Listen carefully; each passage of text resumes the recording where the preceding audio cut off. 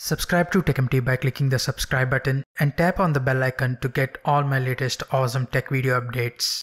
Hello YouTube, this is Praveen for TechEmpty, and in this video I'll be telling you how the Facebook data got leaked by a person called Kogan and a company called Cambridge Analytica. And please hit the like button and subscribe to this channel if you find this video useful. So without any further ado, let's get started. Here we're going to see how a single person mined the Facebook data and how the data been used in several campaigns.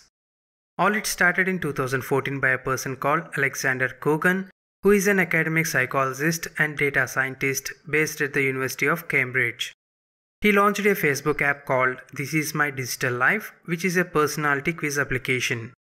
As the sources stated that he paid around $3 to $5 to each person who downloads and installs the application on their Facebook profile to take the quiz. Almost 2.7 million people downloaded this app and gave permission to the application from their personal Facebook profile to access the sensitive information like your biodata, status messages, pages that you like, interests, app data, some private chats, check-ins, emails, followers, groups you follow, location, political views, religious views, etc. But it doesn't end here. He used these 2.7 million profiles as a loophole to gain access to their friends' profiles too. That's huge, right? Let's say I have around 1000 friends and I installed the application called This Is My Digital Life and gave access to read my profile. He then scraps the data of my friends through my profile by the API of Facebook. Actually, he didn't violate the Facebook policies, he just took advantage of the loophole that Facebook has with their API key. He then sold the scraped data to a Cambridge Analytica, which is a British political consulting firm which combines data mining, data brokerage, and data analysis with strategic communication for the electoral process. What they did is, they took all the data and developed an artificial intelligence algorithm to analyze the person based on the interests, political views, religious views, whatnot, with everything that they have. So you may have this question like, how do they do that? Let me tell you with an example. Let's say you are very much interested in cats.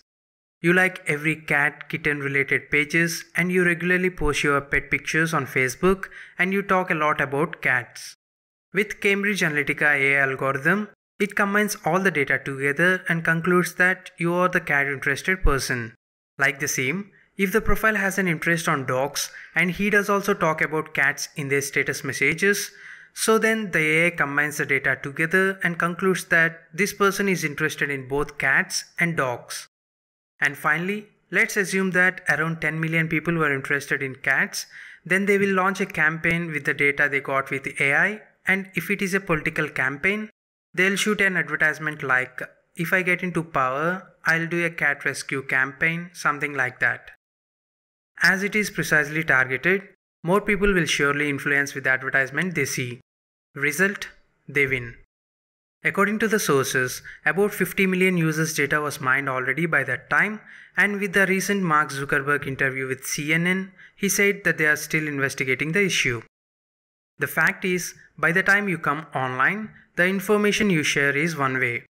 If you update the profile picture and later decided to take it down, already many of your friends see that.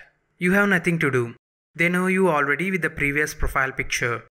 All you can do is to stay private and understand the necessary privacy things before accessing the certain websites or applications. And to my surprise, Facebook stored all my phone book contacts right from the day I created my profile. Of course, not only mine, but yours too.